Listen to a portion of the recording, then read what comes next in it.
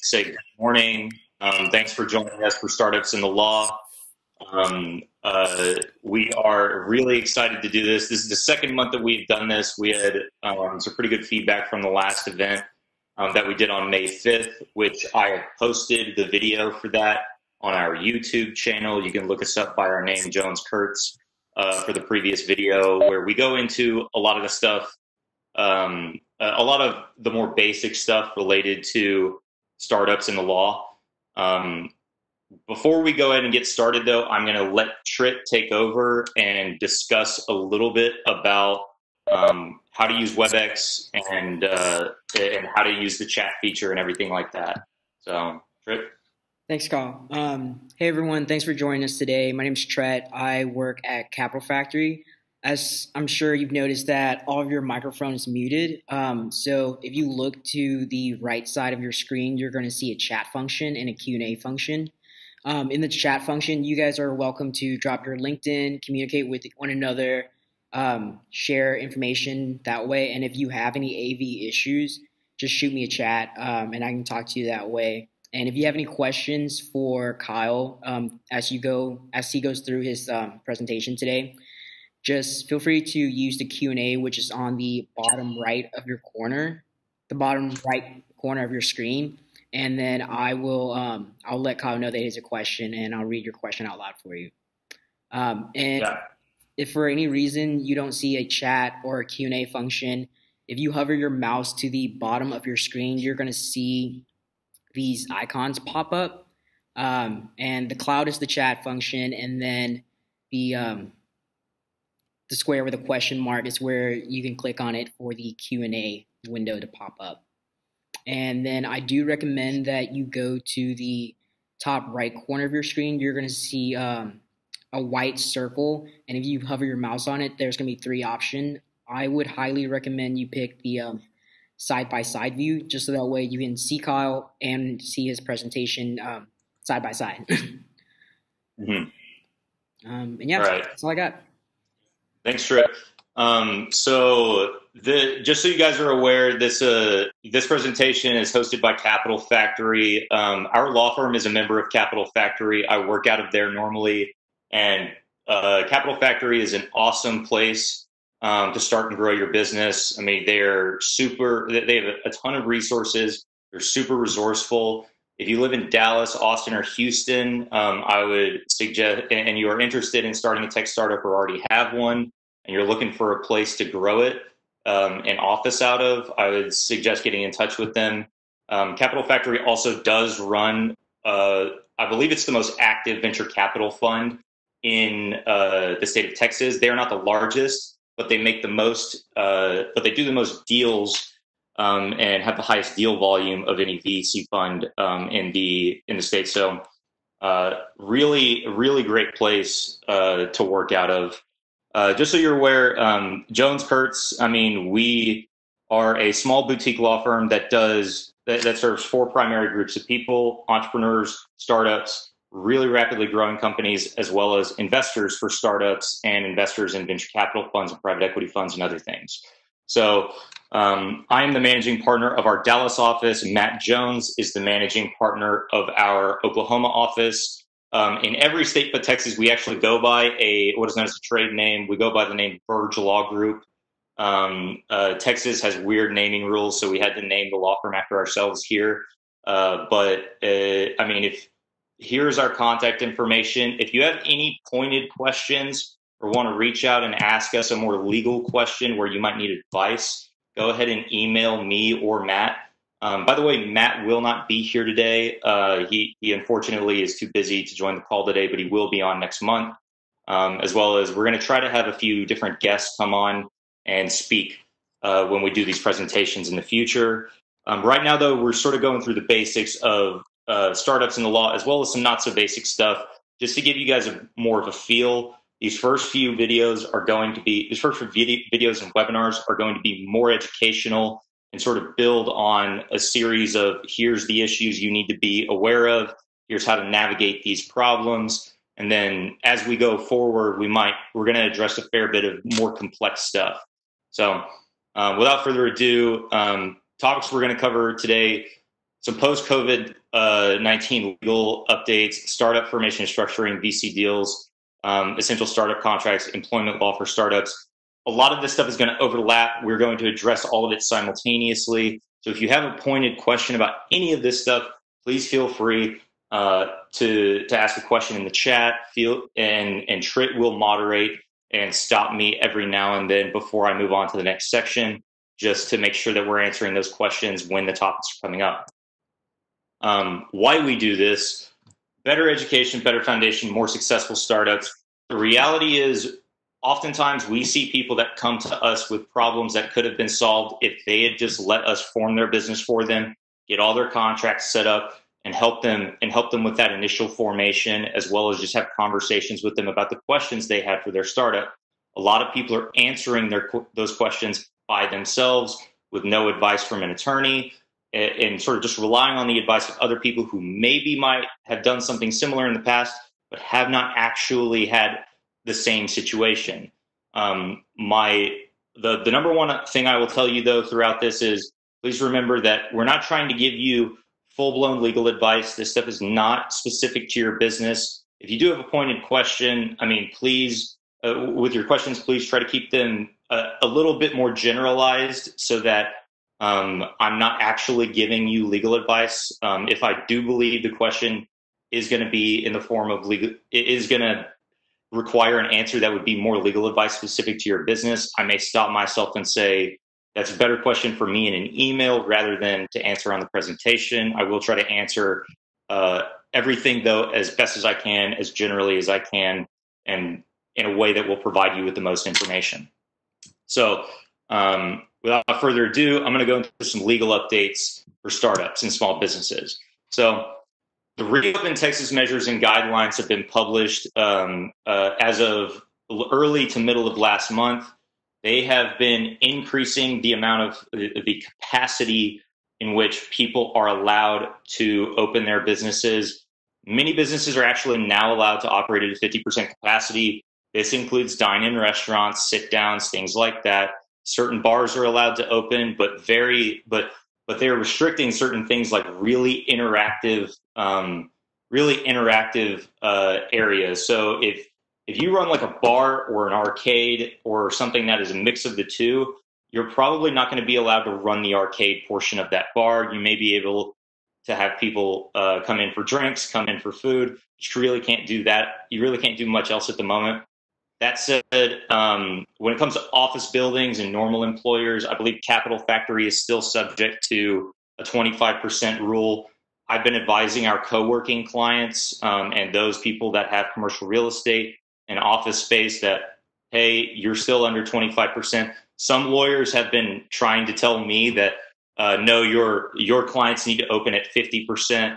Like, that's not true at the moment, like for a lot of businesses.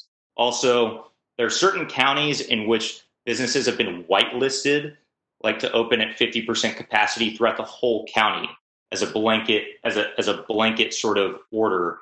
That requires that the local head county judge sign an attestation form, and then those people get added to what I would just call a whitelist. You can find that actually on the Reopen Texas website and on the Department of Health and Human Services website.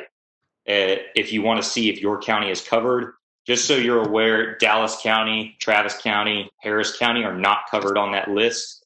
Though if you have been out to bars and restaurants, you have probably seen that a fair bit of people have actually been at those bars. I would argue that most places that are operating as just normal bars and restaurant venues, like, the reality is they're not adhering to the 25% rules. In many cases, they're not adhering to the 50% rule. If you run a bar or restaurant, you have to abide by those rules. You are subject to lose your license and permitting if you do not. That said, I think a lot of people in those businesses are looking at it more from an economic standpoint than from the standpoint of, I could lose my business. The idea, though, is, I mean, bad facts, bad law. Don't do anything that you're not allowed to do. Don't do anything that's illegal. I mean, and it is illegal for you to operate a bar at more than a 50% capacity in the state of Texas right now. Also, it's just a matter of safety. We obviously don't want people to die. We don't want people to get sick. And it's just better policy all around for you to adhere to the rules. So moving on, last time we talked about some legal theories excusing contractual performance. So these first, we went through these pretty in depth, and I think we spent about 10 minutes on it. The first three here are what I would call true legal theories. The last one, force majeure, is really more just a contract clause in each individual contract that we see and usually we include these in major commercial agreements. The reason I want to point this out is because this is fairly important along the lines of current events that have been happening, especially with respect to civil unrest and the riots that we've seen throughout the country as well as in our own state. I do want to discuss this portion, and I have it on the next slide that we're going to talk about. So this ties into commercial insurance policy. So generally speaking, when you start a business, if you're doing a particular type of business, you may need particular insurance. So to give you an example, lawyers are going to have malpractice insurance, doctors are going to have medical malpractice insurance, accountants as well are going to have malpractice insurance. This is also known as professional liability insurance or errors and omissions insurance. The other thing I would remember is a lot of people, the hot topic has been business interruption insurance, as well as workers' comp insurance and things like that. Business interruption insurance, generally speaking, in the middle of a pandemic you are not going to be able to make a claim under it. And I'll explain why here in a little bit. The major issue has to do with, previous epidemics as well as pandemics that we have experienced related to the SARS outbreak. With respect to these insurance policies, though, generally you do need to sit down and think, what about my business is insurable, and does it make sense for me to afford insurance or for me to pay for insurance for this type of thing? You might think I can't afford insurance right now. I think the real question is, can you afford not to have insurance? In some cases, people live and die by their insurance. To give you an example, I helped somebody set up a valet parking business, and the bulk of the cost of running that entire business was actually insurance. It had almost nothing to do with employing people. It was actually really cheap to employ people for that. For the most part, that business pays for itself, except for the insurance. When everything shut down, they had a really high insurance premium every single month that they were paying on, and they inevitably had to pay the fees in order to cancel it because they said, well, there's no light at the end of the tunnel here that we can see that's going to allow us to operate this business at full capacity. So. And I think a lot of businesses that may have been affected by that may have been affected by the riots, which I'm going to talk about here in a minute, they may have actually canceled their insurance policies for the time being because they were not doing any more business at the time. So here's a question for you: if that of lawyers like us will often get. If my business is burned down, destroyed, or if my inventory is stolen during a riot, will my insurance cover me? Maybe, but in many cases, we're seeing probably not. The reason has to do with the force majeure clauses. Usually a force majeure provision specifically carves out riots, or what are known as civil insurrections. Civil insurrections are a really fancy legal term for basically revolutions. That said, it's not as extreme as, say, a national revolution. We're not talking scale wise of U.S. revolution usually. I think civil insurrections are much more common usually in third world countries and more international commercial agreements and transactions. When it comes to the interplay between a policy for, say, you just have commercial insurance or property insurance, I mean, you have fire protection insurance as well. You're looking at, like, are we protected for the destruction during a riot? Some of these insurance policies actually do have add-ons where you can pay an additional premium to include riots or civil unrest under what are known as a list of covered perils.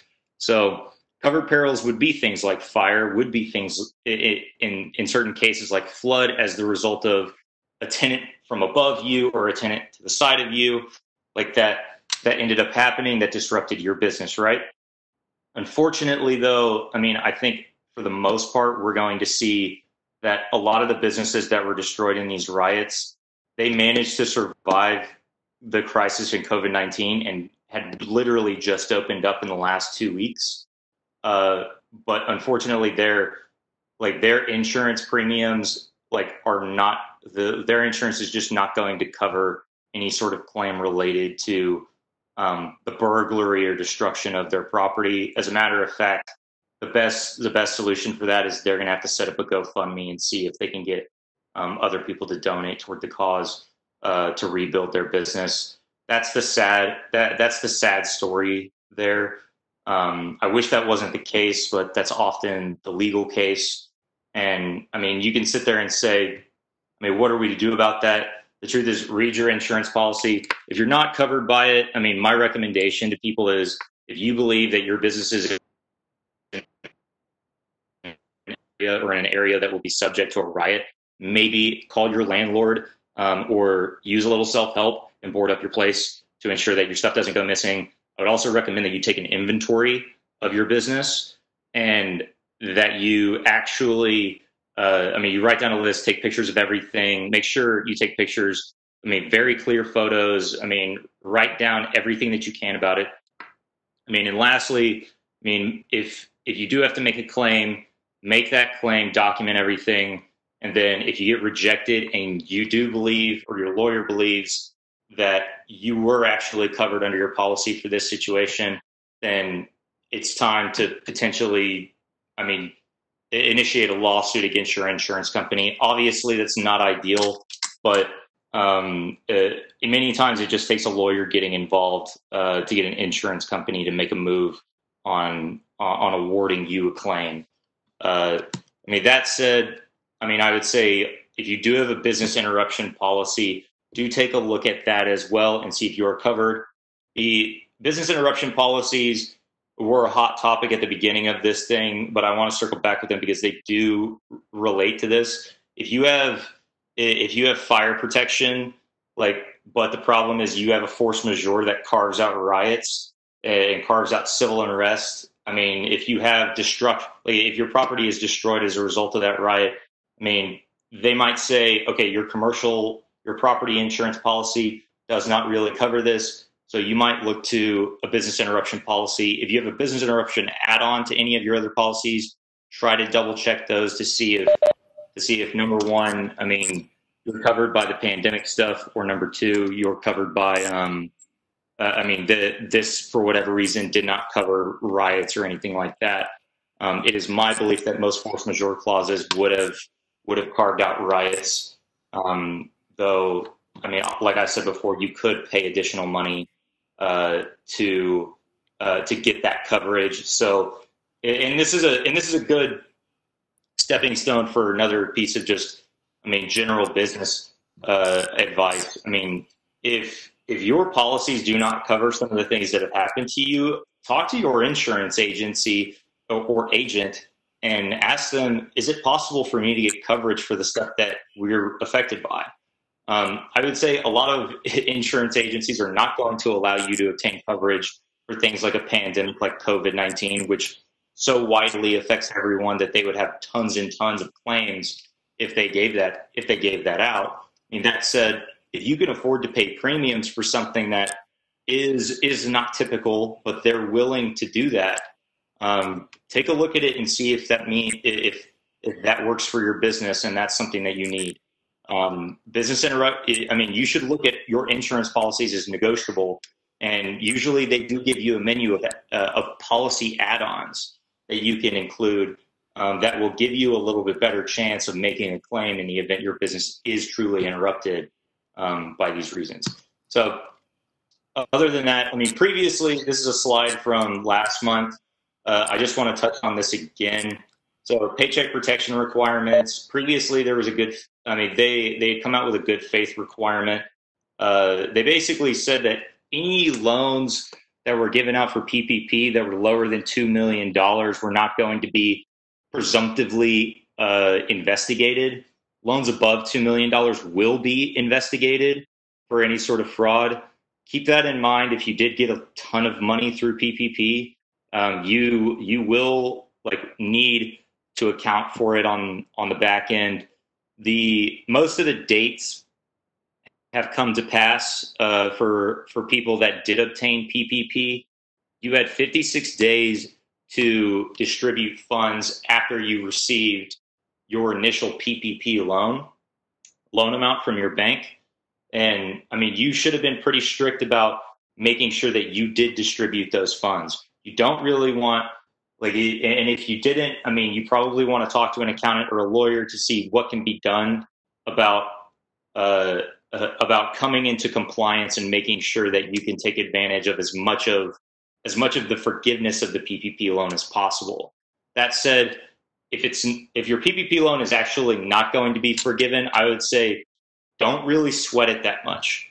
1% interest on a loan is really low. It's almost, I mean, as a matter of fact, it's almost free money. Originally, the amount was going to be 0.5%, but the banks went back to the government and said, we are not going to issue these loans because we're not going to make enough money off of it. It would have cost the banks more to actually compile the information to issue loans like that and work with the government than if they had not raised the interest rate. That said, I mean, even for those people who may or may not have gotten PPP or did get EIDL, I mean, the interest rates on those is about 4%. That's really low too. I think most businesses, even if they're operating at minimal capacity, might be able to service the debt on those loans. So, I mean, whether you did get forgiveness or not on the PPP, I mean, I would say don't really sweat it. It's not that big of a deal.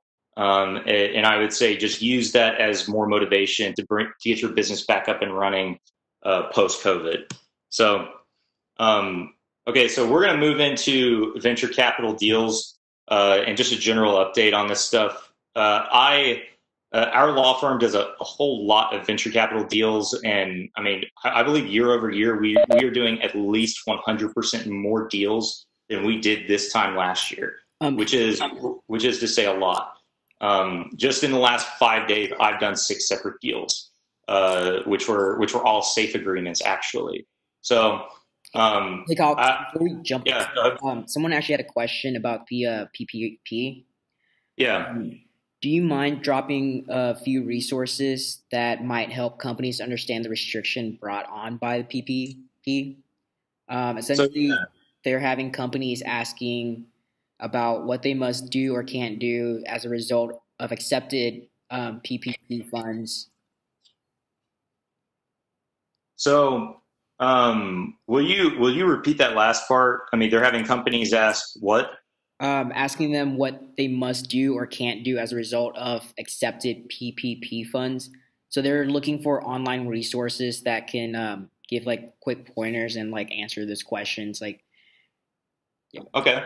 So, I mean, I'll go through a little bit just off the top of my head, but I mean, I will follow up. I will obviously follow up this presentation with an email to everyone, and I can drop a few resources on there that I think the government has actually provided guidance. The SBA program has slides as well as some guidance documents that have been produced and appear to be very lawyerly and in some cases are presented in an FAQ manner. So I'll find those and I'll send those out. Generally speaking, with PPP, 75% of it had to go toward payroll expenses. That means it had to go to your employees, right? And the idea was you had to hire your employees back.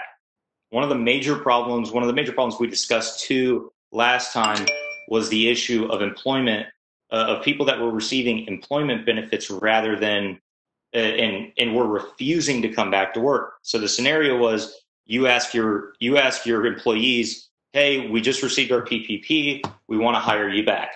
Like that employee goes, no way, man. I'm making like, in terms of monthly salary on a prorated basis, I'm making 50 grand a year almost in like, I would be making almost 50 grand a year in salary just sitting on my butt right now. Obviously that was an issue. The government did not intend for that to be the case. But most states, I mean, in most states, you were actually making almost being unemployed than you were if you were employed. The other 25% is discretionary, so long as you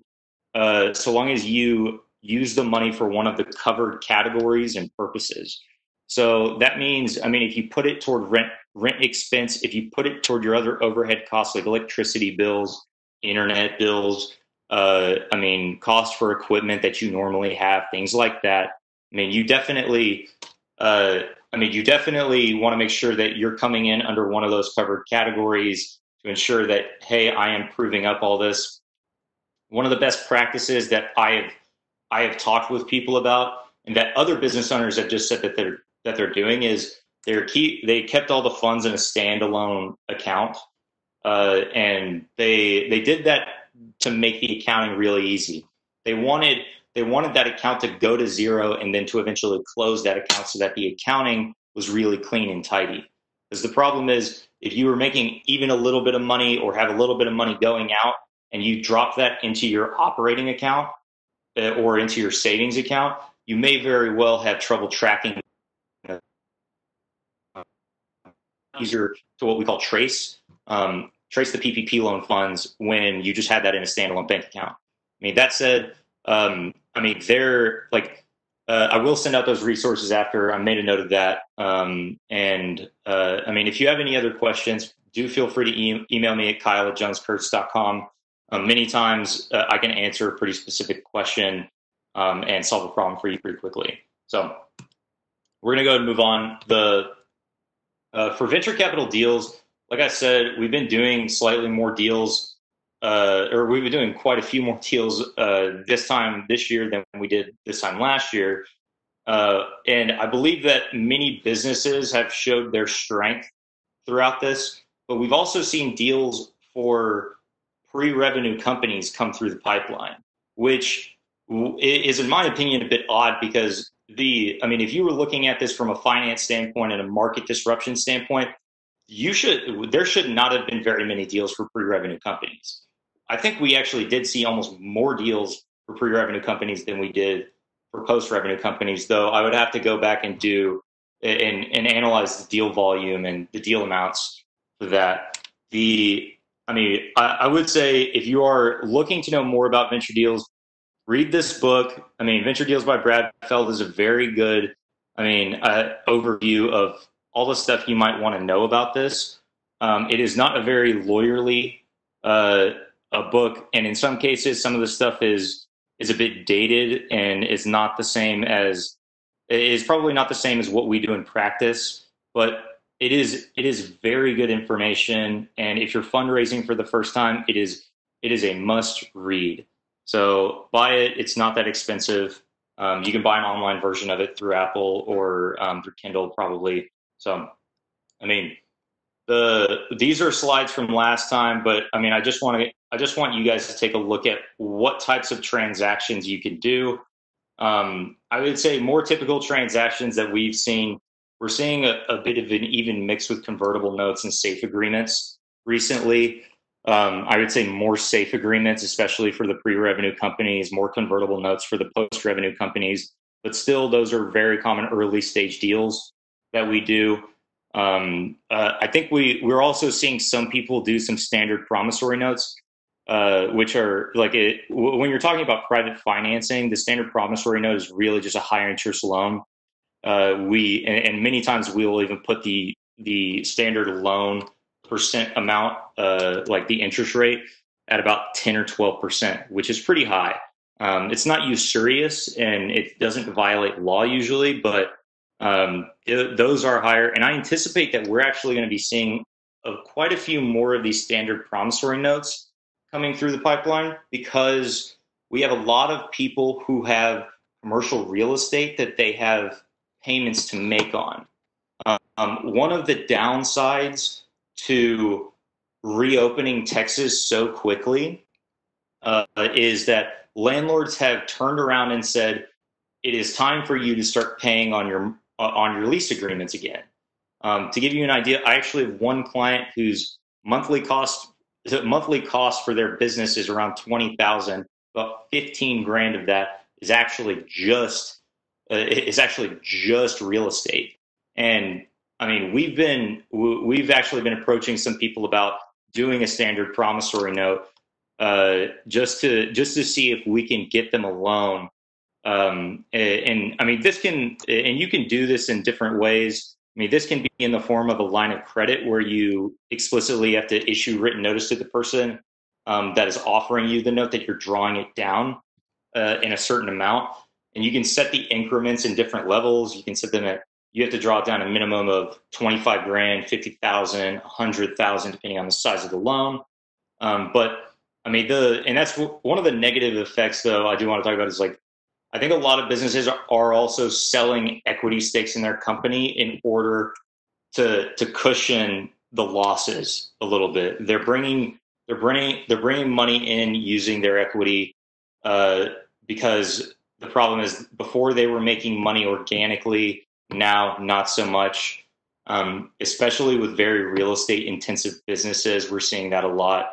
And so, I mean, I would keep in mind, like, you have flexibility with these different transactions that you can do. You can actually mix and match a lot of these. So we could do a mix of a standard promissory note with a convertible note. We could do an SPA with a promissory note. We can do this in many different ways. I would also say, I mean, but I do want to clarify, there are no absolutes. Every deal is different, and it mainly depends on what you're offering the investors and what the investor is comfortable with. Number one, though, one of the things I do want to clarify for early stage companies, please do get out in front of the fundraising round and get organized early. Don't sit there and say, all right, we're going to do SPAs today, then we're going to do safes and convertible notes tomorrow, and we're going to keep mixing it up. You really want your investors to what we call subscribe to the investment through a subscription agreement. In some cases, we actually do create PPMs the way we would for a venture capital fund, which is a private placement memorandum. And I mean, you really want to get organized and tell people, here's the minimum investment for this offering. And I would say go for more than what you need at the moment, because you never know if you're actually going to max the round out. A lot of people, they have a goal they're shooting for based on what their needs are in the future. I would say account for something like 20 to 50% additional funds than what you actually need at the moment, because I mean, you want to shoot for that high end, and you're probably banking on the fact that I don't know, we're probably not going to hit that maximum amount, especially for a super early stage company. That might be really ambitious. So, I mean, other than that, though, I mean, there are some very typical terms you should be aware of, especially for safe agreements and convertible note agreements. We focus on what's called the discount rate. So your shares are going to convert at a discount usually. Usually these safe agreements and convertible note agreements come with terms that allow the investor to get their money back. In some cases, that can be at an interest rate, but typically what we do is you get your money back with 0% interest, meaning you basically gave the company a free loan. That is not ideal. Usually we see the safe agreement, or we see the convertible note convert like at the next round of financing. Usually there are terms that say, I mean, it has to be an up round, not a down round. But obviously like I said, no absolutes. Again, I mean, I would say very uncommon for people to get dividends unless the business is a cash heavy business. It's also, in the event the only other time you really see dividends is if the business were operating itself under some sort of securities regulation that required it to distribute money periodically. The best example of that would be a real estate investment trust. the SEC requires that those people, the people who run those companies and the corporations that hold the assets of those companies distribute to shareholders a certain portion of the dividends or a certain portion of retained earnings every few months or every month or so. So, I mean, other terms that I would say are not as common, anti-dilution, like some people will ask for that. I generally say do not agree to it unless this person is, unless you're getting certain preferential rights for that, or unless you're getting tons of money for your business. Anti-dilution can really mess up the economics of a cap table, and it can make the calculations really difficult going forward. It also can hamstring you when you're raising future rounds because your investors will ask for your deal documents. This is another reason why you need to be organized. If your investors are going to ask for your deal documents, you need to make sure that, I mean, everything is very legal and tidy. You want to make sure you honored the corporate formalities of your bylaws, things like that. And I mean, you want to make sure that you checked all the boxes and complied with securities laws and filed all necessary securities filings, whether that be Regulation D, in Form D, or Blue Sky Law filings, which are state securities law filings. So another common one but a really common one that we do see, I would say, is a right of first refusal. A lot of early stage investors might want that. It all depends on what you negotiate, though. So, I mean, like I said, no absolutes again. I promised I would go through this a little more in depth for some people. Yeah, go ahead. Before we jump into that, we had another question. Sure. Someone's asking, why should they use convertible notes for post-revenue and safes for pre-revenue? I mean, I would say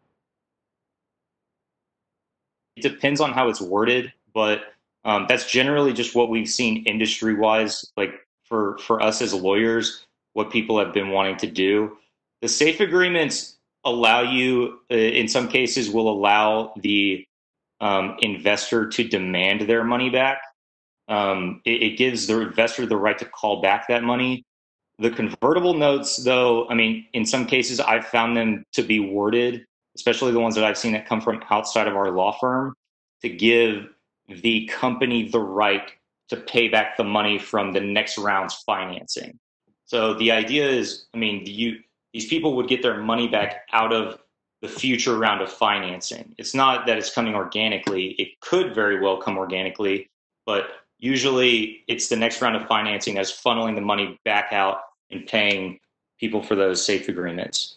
I mean, the other reason is, I mean, though I would say these agreements are fundamentally the same when it comes to discount rates. Usually we're seeing something like 10 to 20% as far as a discount rate for the amount of money. Also, I mean, these can be pretty investor favorable agreements, meaning like when the next round of financing hits, that discount is going to operate to give them more of the company for less money than they otherwise would have gotten.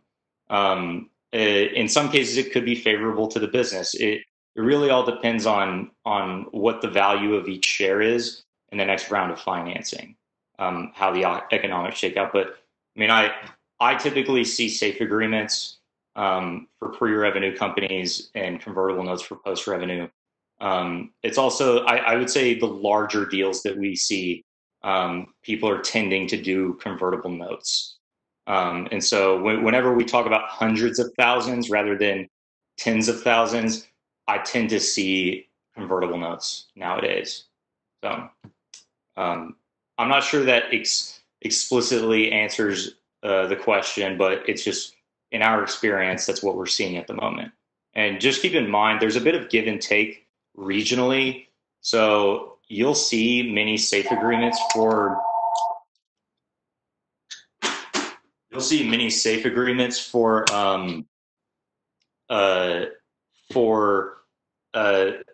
places out in California. So I would say Silicon Valley, they find term sheets and deals that they like and then they sort of run with that for a certain period of time until somebody figures out something that they think works better.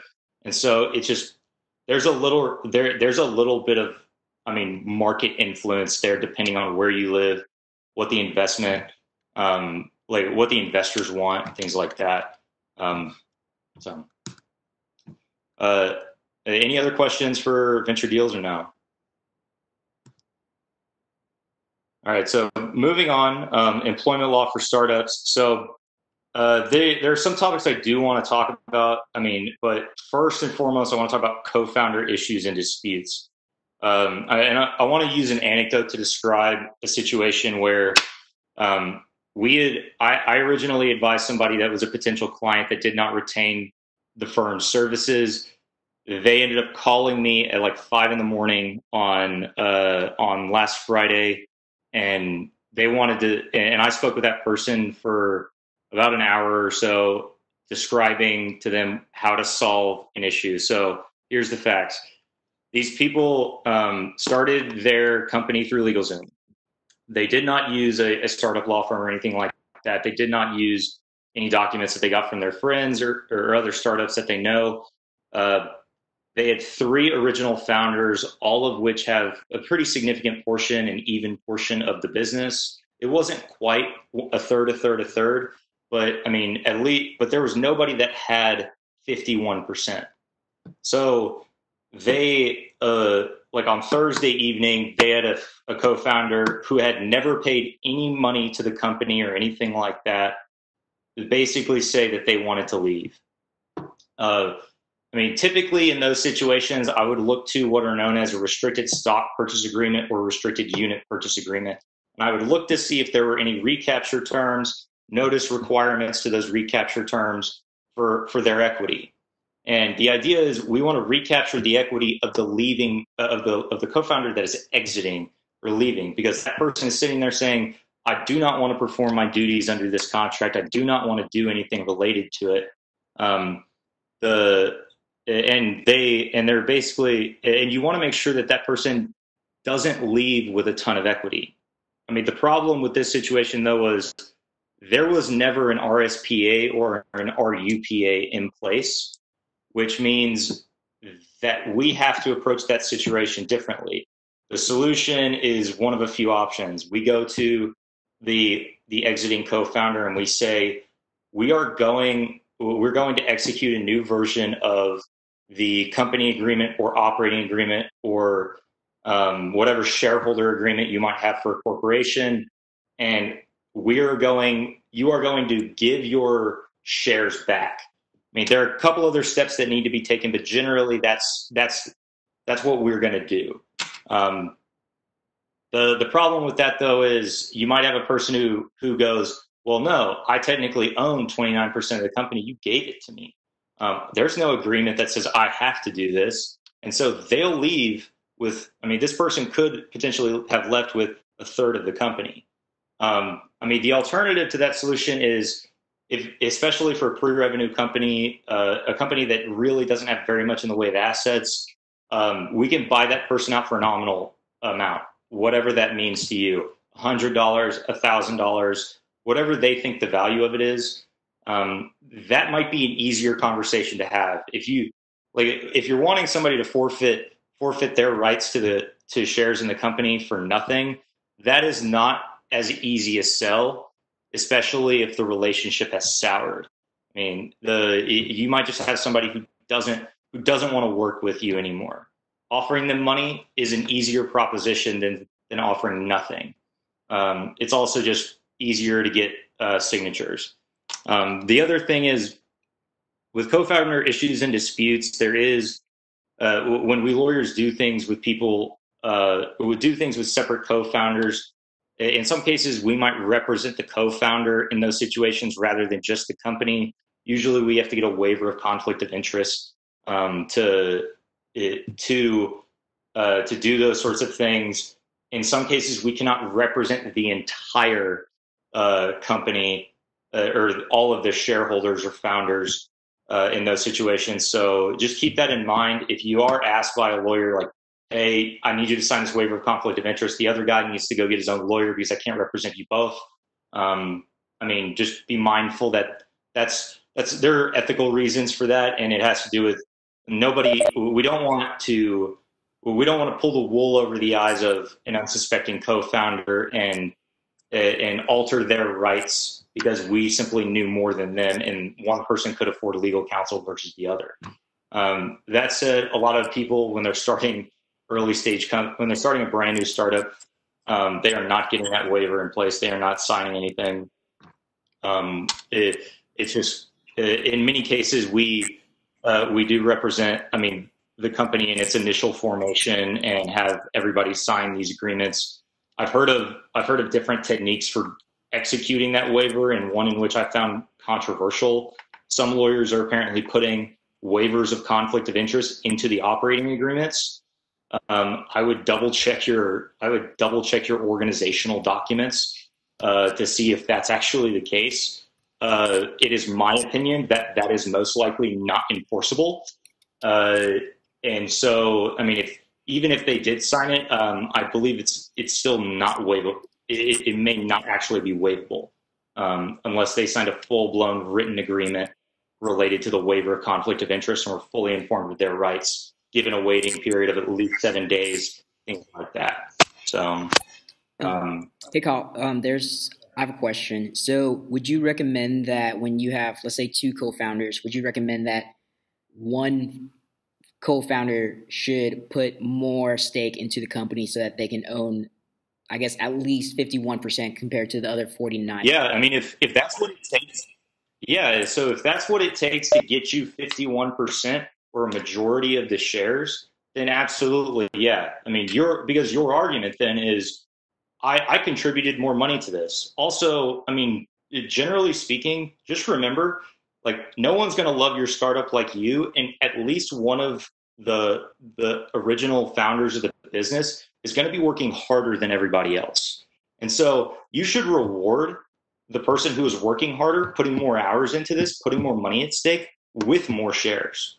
And that should be a fairly easy conversation to have. And for those people who are saying, like, a lot of people, they want to start a company and they want to start out 50-50, I don't recommend that. As a matter of fact, we just had a shareholder situation with one of our clients where the bylaws were drafted by another law firm. I won't say which, but the law firm, the bylaws were just not that artfully drafted, or they were intentionally drafted to ensure that at least 3 out of the 4 majority shareholders had to agree on an issue in order for there to be a majority.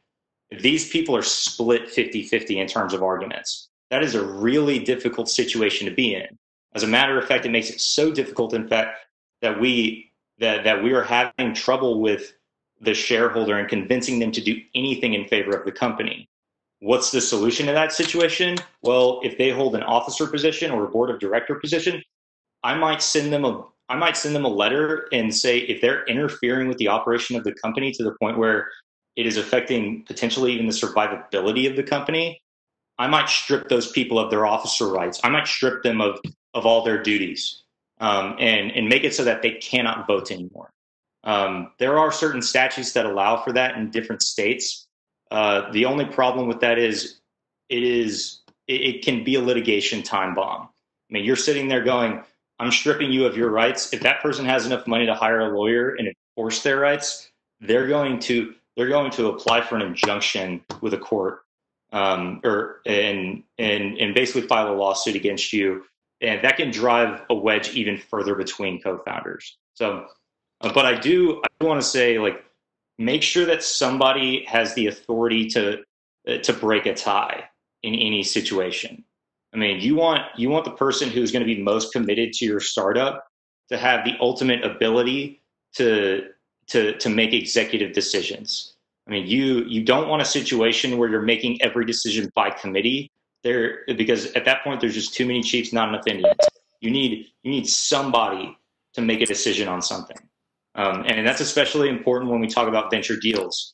Some people, they'll say, I don't want to raise additional money because I don't want to dilute my interest any further. And that can happen when somebody's interest goes from 20 to 10%, and then you're having to raise another round of financing. Like they're sitting there going, this isn't worth it for me anymore. So, I mean, are there any other questions related to that? That was a good question, actually. Yeah, one more. If RSPA has already been created for the single founder initially and wants to bring in a second co-founder, then do all RSPAs need to be redone or just create a new one for the co-founder? I would recommend just creating a new one for the additional person. If you're bringing them in as a co-founder of the company, that's the solution there. I mean, just so you're aware, like you've already begun to like do everything, do stuff related to the company, and so I mean, I don't believe there's any reason for you to amend your RSPA unless for some reason the joining co-founder is asking you to do something that says no, I mean, we have to have the same type of agreement. I don't want you to have more, like, I don't want you to have more favorable RSPA rights. In that situation, I would usually just be like, okay, I mean, what about this is bothering you? And sort of put the ball in their court and see what they say. I mean, if it's the recapture terms, I mean, my recommendation is always to be inflexible on the recapture term with a joining co-founder. Like, I mean, if that person says, I want to take the recapture terms out, that is an absolute no. You need that. I mean, that as a matter of fact is your security against a bad co-founder. And so don't get thrown around in those situations. I mean, but also do make sure that your co-founders are signing an RSPA. It's possible, though, I mean, that you could have somebody sign, like if they're coming on as a CIO or a COO, you could have them sign, I mean, one of a number of documents, such as employee incentive unit plans, I mean, related to the compensation they will earn, which, I mean, those shares will usually come from what's known as an employee pool, which is just a set-aside reserve of shares. And many companies, once they start growing and start having employees that they want to be, I mean, sort of invested in stakeholders of the company, they create employee pools and employee incentive stock plans. I mean, the other thing you would have them do instead of an RSPA, if you're doing an employee incentive stock plan with this person, have them sign an executive employment agreement. And that sort of is a good segue into our next topic. I mean, I do want to talk about the difference between employees and independent contractors for a bit. We discussed this last time.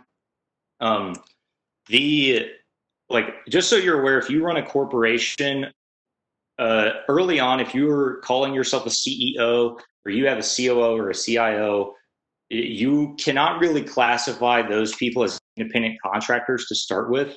I had one person who claimed that they were the CEO of a Delaware corporation, but that they were also an independent contractor, which I said is not correct. I did ask an accountant about it because I know for a fact that they probably did that for accounting purposes, so that they wouldn't have to pay certain taxes or into the state unemployment funds. That said, like, don't do that. You're misclassifying yourself if you do. I would say just do everything by the book from the jump. And I mean, you're going to be better off for it. You don't want there to be any issues with you misclassifying yourself, because that's just not a problem you need or want to have.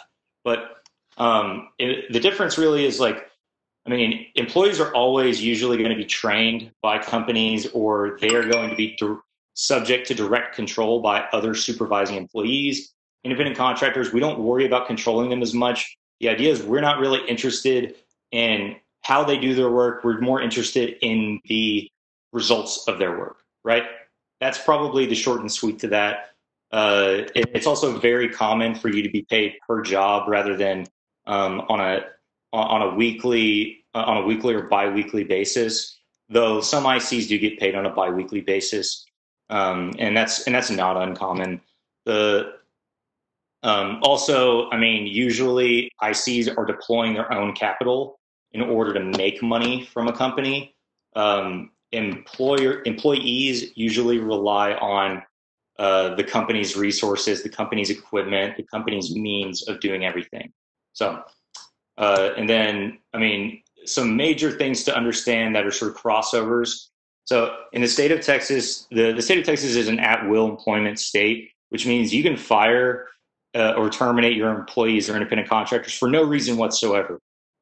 And I would tell people that do have employers that do have employees, if it is often a general best practice to not give reasons to people for why they were fired. I mean, you can give them a reason, and I mean, you can always document the reason why they were fired in internal documents, which you may be asked to produce by the Texas Workforce Commission if there's ever any issue with that. But I mean, generally speaking, like especially with COVID-19, a lot of people were just terminating their employees and not giving them any reason as to why it was happening. Though we understand what the reason is, right? It was because businesses were shutting down and they really couldn't afford to pay their employees anymore. I mean, the other thing to keep in mind is if you do have employees, I believe you do have to have an account with the TWC as an employer so that you can pay into the unemployment programs and pay your taxes on that, or pay whatever your fees are for that. I mean, for independent contractors, there's no need to do that. That said, I mean, if you ever do receive a dispute from the Texas Workforce Commission about an employee, about a misclassification issue, if you ever receive an inquiry, like make sure you are checking the date on that. I mean, make sure that if the date has not passed, that, I mean, I recommend that you have like a lawyer probably help you look over that.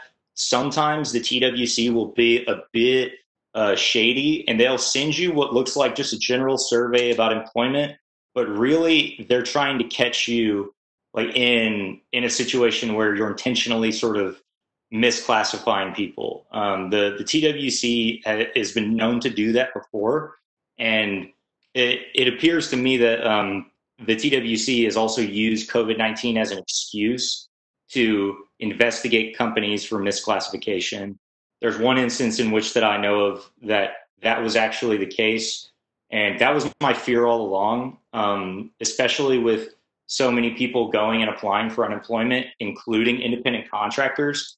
That's just an excuse for independent contractors to sit there and say, no, I was actually an employee, or bring the facts of their employment into dispute. So, I mean, and I would say if you do have a misclassification issue, I mean, an employment attorney should be able to help you with that. I mean, we have helped people walk through filling out the different employment information that they receive for unemployment benefits for their independent contractors and employees that they were sending to the TWC on behalf of each worker that they have. The other recommendation I would give to you is make sure when you're referring to independent contractors that you are referring to them as workers or contractors or something of that nature. Do not call them employees. If you call them an employee, you have basically eroded the idea that you are calling them an independent contractor. There's a 20-factor test for whether a person is an independent contractor or an employee that is set forth by the IRS and that is adopted by the Texas Workforce Commission. Among those is how you refer to people. And if you refer to people, if you refer to independent contractors as employees, it is most likely that if that ever comes into dispute with the TWC, they're likely to find that they were actually employees. And I would say in some cases, it can be difficult to appeal TWC findings. So keep in mind that, I mean, you want to make sure that you're classifying these people from the outset properly early on. And it really does come down to what I talked about before, level of control. If you're controlling every aspect of these people's daily lives and job while they're on the job, that's probably more of an employee. If you're more expected in their results and you're just telling them, hey, I need you to go here, perform this work for an hour, and then go to the next job, like that person might be more of an independent contractor, could also be considered an employee, but I mean, I tend to lean the way of IC on those issues.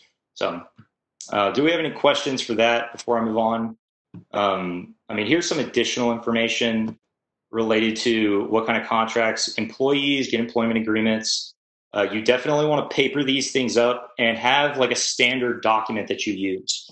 I would say also you need to, if you have employees in different states, I would say you probably need a different document for each state that that person is mainly working in or working out of. Mainly because it's more a matter of geographic location. I would say though that that issue is going to come up a lot more now that people are working remotely. We can have ICs who are agreeing to do work from their desks in California, but really the benefit is being seen in the state of Texas. So that actually creates a bit of an issue as to where are those people actually doing their job? I mean, because everything's going virtual. So that's going to be, I anticipate that that's actually going to be a pretty hot topic. And this is what I discussed before. Always have a non-founder, CEO, CFO, CIO, officer level person sign an executive employment agreement. Do not bring these people on without a contract. Do not bring anyone on without a contract. I mean, don't pay and don't get into any sort of employee-employer relationship without an agreement in place. These people need to know what their rights are, but they also need to know that you're going to take them to arbitration or take them to court if there's ever an issue.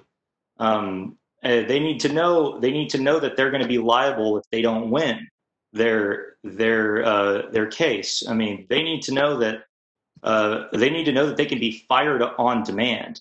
And so paper these things up on the front end. It's one of those things that ounce of prevention equals a pound of cure. And so, and actually this is a major difference between what I talked about with RSPAs. If you're bringing on an officer level position or say a co-founder, some people may actually have an employment attorney for them negotiate preferential rights for their employment. So in some cases, I've seen executive employment agreements actually say specifically that the executive had to be fired for cause, that you were not allowed to just fire that person at will, which is actually, I would say it can be a little bit more normal for these higher level executives. That said, you do want these agreements to come with things like non-compete agreements. You do want them to come with things like, you do want them to come with confidentiality agreements. And actually, I spoke last time in our previous presentation about non-competes and confidentiality. Non-competes are going to be longer and more restrictive the higher up you go in the hierarchy of a company. So the CEO of a Fortune 500 company is likely going to have an extremely restrictive non-compete agreement where that person, you could not have the CEO of a T-Mobile go work for the CEO of an AT&T. Likewise, I mean, you would want the CEO, CFO, CIO of the startup not to be able to compete directly with your business and not be able to use the trade secrets that they learned and all of the confidential information that they gathered and read through and actually put together themselves to start a competitive business. And you can actually restrict those people a little bit longer. Normally, we say a non-compete can last, I mean, for a lower level employee, about 1 to 2 years. Mid-level to high-level employees, I mean, potentially even 3 to 4. If you go up to CEO level, the longest that's really enforceable under case law throughout the nation really is going to be 5 years. Previously, there's been case law where people attempted to get a 10-year non-compete. The courts generally don't allow that and don't enforce it for public policy reasons. The reason being that's about a quarter. Like if people work 35 to 40 years, that is almost more than a quarter, if not an actual quarter of the entire working life of an individual, if that person lives long enough. And so, I mean, they tend to say 10 years, no way. I mean, I haven't really seen much more than 5, though. So, and usually those can be restricted by geographic location. They can be restricted by durational requirements, such as how much time, like 5 years, and also other things related to industry and types of businesses that they might be working for and who they might be working with. So, and I mean, and when courts approach that situation, they tend to look at what's known as the totality of the circumstances, meaning they take a 5 or 6 factor test and they sit there and go, okay, this is what we're looking at for this. I mean, they balance it and they sort of just rationalize things on a case-by-case basis, depending on previous case law. So, anyways, what happens if I misclassify an independent contractor or an employee as an independent contractor? I mean, the thing to keep in mind, Texas Workforce Commission always has the final say. That is almost always going to be the case in every state you're going to operate in. So make sure that you're abiding by the rules. I mean, usually nothing is going to happen until somebody files for unemployment or files an employment complaint against you, at which point the TWC or whatever workforce commission in your state will initiate an investigation. And then you'll have to answer certain questions, fill out certain information, potentially even produce the employment agreements, which if you have papered something up, that can cut in your favor as indicative of here's what we did. We actually did define the relationship up front. We made these people know that they were 1099 independent contractors rather than employees. So, anyways, can I have my employees agree to mandatory? Typically, yes. In the state of Texas, mandatory arbitration provisions are pretty much enforceable so long as they're written properly. You might have heard some stuff about California not actually moving in the direction of not enforcing mandatory arbitration provisions because they're against public policy. The federal courts have also, it appears that they're leaning that way, though. That litigation is coming up often to the point where most companies are just abandoning the practice of mandatory arbitration altogether because their employees hate it so much. Just so you're aware, arbitration is secretive. The judgments resulting out of it are secret, usually, and subject to confidentiality. And that confidentiality is binding to the point where if you did talk about it and you discuss confidential information or made it public, they're pretty much going to go after you for damages. And so, but I would say I've been drafting some mandatory arbitration provisions in more of our agreements, mainly because certain industries, certain jobs, you want to keep the disputes a secret, especially if you have a ton of employees. You probably don't want one employee, like one issue that affects a ton of employees, being litigated in open court and having that judgment being subject to public scrutiny. Like that is a nightmare situation where you might have an onslaught of litigation related to something that you did that was wrong. So, other than that, do we have any questions right now or no, related to all this stuff? So, before I move on. Okay. Generally speaking, so this is stuff from last time. I'm going to blow through some of this and talk about some other topics. If you want to learn more about what we're talking about here, I talked about it more at length in our last presentation. So, LLCs, like last time we compared LLCs to corporations. I am seeing like there are some companies out there, online companies, that are recommending that you be a Delaware corporation right out of the gate. I cannot recommend something like that as a total absolute, yes, you should be like a Delaware corporation right out of the gate. It really depends on your business. I have to take a look at what do you want to start, what makes sense. I would say if you're planning on taking an outside investment through a venture capital deal, such as what we discussed previously, by all means, you should have a Delaware corporation set up so that there are no issues. But one thing I don't think I talked about last time, though, is if you are converting into a LLC, or if you're converting into a corporation from an LLC, there may be certain tax implications related to that conversion. So you want to make sure that you're doing like a tax-free reorganization of the company or conversion. You want to make sure that's not creating any sort of issue related to securities that might be outstanding. And if there is, you need to fix those problems before you finalize the conversion. I mean, you need to make sure that you're also, like, if you do have previous investors with your LLC, you need to notify them that you're converting into a different company because it does affect their rights as to what they can do as shareholders. They're different, especially if you're converting from, say, a Texas LLC into a Delaware corporation. I mean, those are different state laws. They might be somewhat similar, but you do need to cover yourself on those ends. And so I recommend make sure you have a lawyer do that. I don't necessarily suggest that you use self-help in those situations. That law is just too complex and it is too fact-based based on what the business has going on, what it has in assets, intellectual property, XYZ. So corporations, though, I mean, are subject to double taxation. The reality, though, is, I mean, they do give a lot of protection to investors and shareholders. They do give a lot more protection, in my opinion, or I mean, somewhat more protection to the people that run them than other business entity forms. So, I mean, I do want to touch on LLC organizational documents generally. The certificate of formation is just the original formation. You usually want a company agreement, or in other states besides Texas, you're going to get an operating agreement.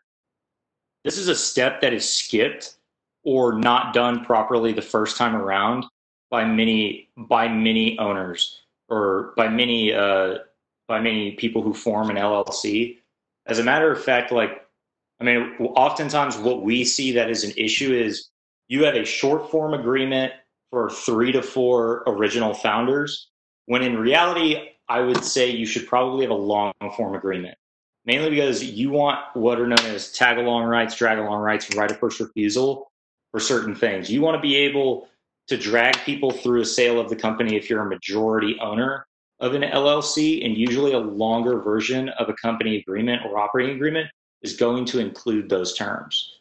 That said, I mean, you can, that said, you can decide things by committee with the other LLC members or managers, but I mean, you absolutely want to make sure that you are papering, like you are papering the original formation up properly, in making sure that the founders, like especially if they're majority owners, have certain rights to be able to control the company at will, more so than other people that have minority stakes. So, I mean, the other important thing is IP assignment agreements. If most people, when they come to us and they talk about their intellectual property, they've usually already purchased their website, which is normal. Usually, you make your first purchases with your personal credit card, things like that. That is, I mean, that's startups. I mean, that's what happens. But you absolutely need to transfer the ownership or the title of your intellectual property into the company by way of one of these IP assignment agreements. If you've already purchased the website, or have already begun developing software and you haven't signed one of these IP assignment agreements, I recommend you do so as soon as possible, because most of the value in a company, when you're selling it for acquisition, when you're selling it or it's being acquired by a third party, if they're going to want to see that this company owns this intellectual property, that includes trademarks and patents, that includes copyrights, that includes the software you're developing, that includes, I mean, things like employee handbooks, staff handbooks, contracts that you use on a regular basis to make money. And last but not least, you want to make sure you're getting a unanimous written consent. This is a formality that gets skipped a lot by lawyers. Some people, they say, I don't really need that on the initial formation. I say, do it anyway. It's just one of those things that, I mean, it's good to have in mind that whenever we're doing something major or material to the company, we're acknowledging that we executed IP assignment agreements. We're acknowledging that we executed a company agreement or an operating agreement or an RSPA or an RUPA. So, and the corporate organizational documents tend to be very similar. I would say the bylaws may be a little bit shorter than a long form LLC company agreement. Um, though, I mean, these are generally the same. The other thing I want to talk about though is with with respect to restricted stock purchase agreements, there is what's known as an 83B election filing that I believe most people should make early on with an early stage startup. I mean, whether this thing is post revenue or you're coming in under an RSPA as a as a CEO or a CIO or whatever top level executive you might be, like you want to make sure you're filing that election because it ultimately saves you a bit of money in taxes, especially if the value of the company goes up. If you sell your stuff later on, you'll find that the math will work like, I mean, the under the 83B election, you will save yourself, I mean, quite a bit of money. I mean, it might not be a ton, but it's going to be somewhere in the thousands usually. If you successfully made that election within the first 30 days of signing something like an RSPA, and that election really needs to be made when you have stock that is going to vest over time. So, I mean, there are other elections you can make. I'll talk about those during our third presentation next month. But I just want to keep that in mind for those of you who might be considering doing these. If you didn't fill out the 83B election or didn't do it, you might have. I mean, you might have to pay a little bit more in tax, but I wouldn't worry about it too much. The last thing I would say about the 83B election for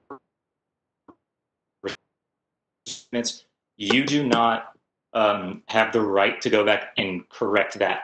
Like if you didn't file it within the first 30 days, you've lost it. And the IRS will sit there and tell you that they have no authority to make it so that you can get that election filed. And we get questions sometimes about, can I just amend and restate the restricted stock purchase agreement? Typically, no. In that case, what you're basically doing, you try to restart the clock. I had that question posed to me about a month and a half ago. I suggested no on that issue, and I believe that was the correct interpretation. The reality is, I believe there is one attorney who has said there is a way to do it, but in my opinion, what you're risking is an inquiry or an audit by the IRS. And quite frankly, if you get audited by the IRS for that purpose alone, you're going to spend more in legal fees or accounting fees just to fight that issue than you would if you otherwise had just done everything properly and just let it go. So I believe we're running out of time. Are there any questions left, Trit, related to anything I just covered, or no? Yes. So a question just came in. Do you know if a company has to report to the IRS value of restricted stock as it vests? I do not believe they actually do. That is actually a very good question. I believe it's really like the value of it will be reported when you make that initial election, because what they're worried about is the basis of that stock originally. So, but that's on you as the person who is under that RSPA. When you do make money and you see what is known as realized gain, meaning you've sold your shares either partially or completely, like you will report the value of what those shares sold at to the IRS affirmatively to make sure that you're coming in, to make sure that you're complying with the law and making sure that you're calculating what your taxable gain was, right? So I don't believe that companies have an affirmative duty to do that, though, mainly because it's just one of those things. I mean, that said, if you are issuing additional stock, in your company, you do have to recognize the issuance of that stock formally and make sure that you are, doing it by that unanimous written consent and by maybe even a resolution of the board of directors or managers, depending on what kind of entity you are. You do also want to make sure you're basically altering any bylaws with respect to that stock. This is especially important. Like you want to make sure that, for companies that are about to take on employees, you want to make sure you paper up anything related to an employee pool and the creation of that employee pool. So, but I don't believe there's an affirmative reporting duty on that fact, though. I can look that up to double check it. That's a very good question, though. Are there any other questions? Yes, another one just popped in. Okay. Yeah, go ahead. C Corp companies already formed and initial documents created. Now, if we create a new website due to COVID-19 pivot, do we need to reassign IP? Probably. I mean, I would say like if you've already signed the IP, I would have to look at your IP assignment agreement to see if it covers additional IP that's purchased by the company. That said, if you purchase it with the company's assets and you purchase it with the company's credit card, or you purchase it with the company's cash, generally speaking, like the tracing of those funds dictates the intellectual property ownership. So and so long as you already have an IP assignment agreement in place, you should be covered. Though that question, like I would have to read your agreement to be certain. That said, if you did want to just double check everything, or just double up on everything, you can amend and restate the IP assignment agreement and include that new website with it. I mean, I would say though, like, many companies as a general practice do not do that as they go on, because that would be very paperwork intensive and expensive from a lawyer standpoint to do. Though, I mean, but yeah, the general point is if you have an IP assignment agreement already in place and it's broad enough to cover anything that's purchased by the company, like thereafter, then you should be good, right? So, any other questions related to that? Nope, I think that's it. Okay. Well, I mean, I'm going to, I'm not going to keep going on and on. So for anyone that might have an additional question, for anyone that might have just something specific to their business, do feel free to email me at kyle@joneskertz.com. I try to be pretty receptive to outside emails and helpful to people. And I mean, if you want to give me a phone call, my phone number is 210-854-9246. I'm usually pretty responsive on the phone as well. For those people that attended, I want to thank you for coming, and I want to thank you for the questions you asked. It's always very helpful when we do get questions, because a lot of people have these same exact questions. So don't ever feel like you're asking a question that sounds dumb or anything like that. Seriously, all the questions we got today are very good ones. And a lot of people are wondering the same things. And so, I mean, the collective question asking is very helpful for the group. So other than that, though, I mean, just to let you know, probably sometime in the next few days, I will upload the video of this presentation, as well as try to send out the slides and everything like that, and send you guys a thank you note. So thanks, Trit. Thanks to Capital Factory for helping us out with this. Really appreciate it. And then we'll see you guys next month, first Tuesday of the month. Take care, guys.